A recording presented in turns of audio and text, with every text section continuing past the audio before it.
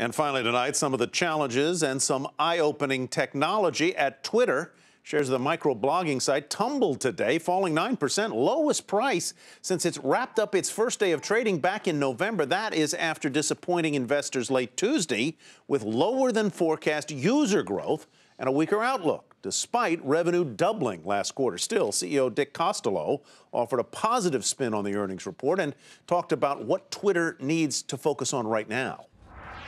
I'm focused on three things: growth, operating efficiency, and operating leverage. That second and third are absolutely in service to steadily improving margins. Steadily improving margins. So as a high growth company, what I want to make sure we're doing is not starving the growth engine while constantly focusing internally on getting better and better at operating efficiency and operating leverage in service to margins.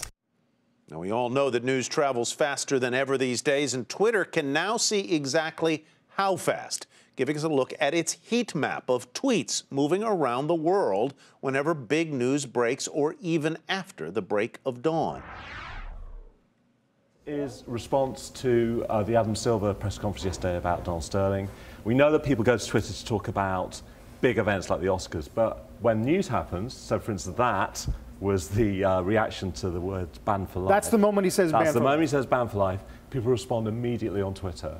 And that's something that's really unique. You know, it's a place where people can discuss this stuff as it happens. And then the conversation sort of lingers for the rest of the press conference. Exactly. You could see there's a kind of tail off. You get that peak and that spike when that amazing phrase happened and it changes. And it's not a California story. It's not a California story. It's the. In fact, if you zoomed out, you get the whole world. So, but you know, you can see it spread uniformly across America, even Cuba and down here. Right. Interesting. Off the bottom of the map as well. This next map is. So this is regular Beyonce chatter. You might remember she released her album online last year, but then you can see what happens when the albums drop. This is normal. This is normal Beyonce chatter. And then suddenly the album's dropped and the whole world's talking about it, not just in the States, but in London, Istanbul, South Africa, around the globe. It became a major talking point. And then finally a third map here. Well, the great thing about Twitter is you can almost set your watch to it. So this is people tweeting the word sunrise as dawn spreads across the world. So you can see it happen across Europe there.